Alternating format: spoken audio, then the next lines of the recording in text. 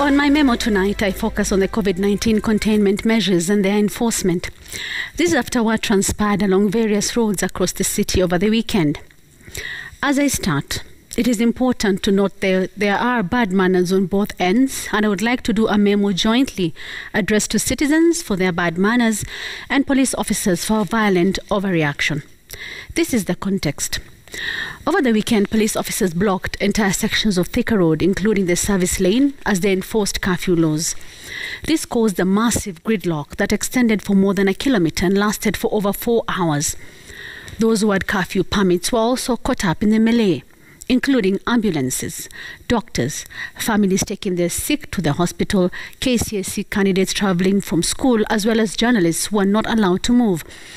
But of course, there were also those, many of them, who were on the roads after curfew without any good reason.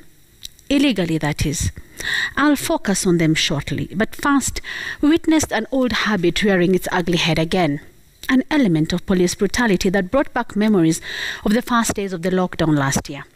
And of practical concern on the roads was the simple question of logic. For example, ambulances have to reach their destinations, and people who are sick being taken to hospital should be facilitated to go for treatment. Other essential services are so designated for a reason. Many wondered why there was no proper planning before the police descended on the roads and on unsuspecting Kenyans. At one point, ambulance drivers caught up in the traffic jam had to beg police officers to allow them to pass through. A mother with a sick baby was also stranded as she helplessly rocked her child. They were held there for over 2 hours before finally being allowed to continue with their journey. Shortly after 11 p.m., the officers suddenly left. But on Sunday night, they were at it again. This time, they lit bonfires and blocked motorists, causing traffic snarl-up stretching to as far as the eye can see. Such scenes were witnessed in other areas in the city, including Langata Road, Junction Mall, Two Rivers Mall, and Kayole, amongst others. Granted, police play an important role in the enforcement of COVID-19 movement restrictions and are important in protecting citizens who follow the law and also catching those who are breaking them.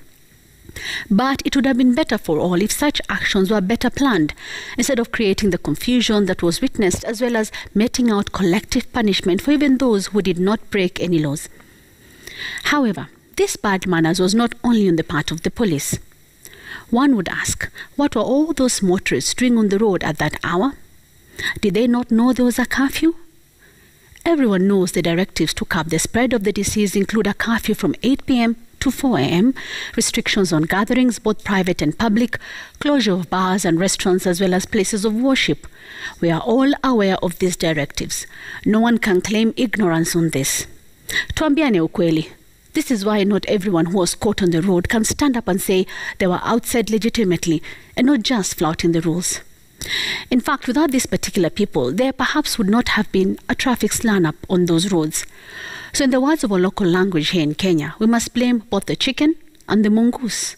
We must ask, why could the mongoose dare eat the chicken? But then again, what was the chicken doing outside? That is my memo.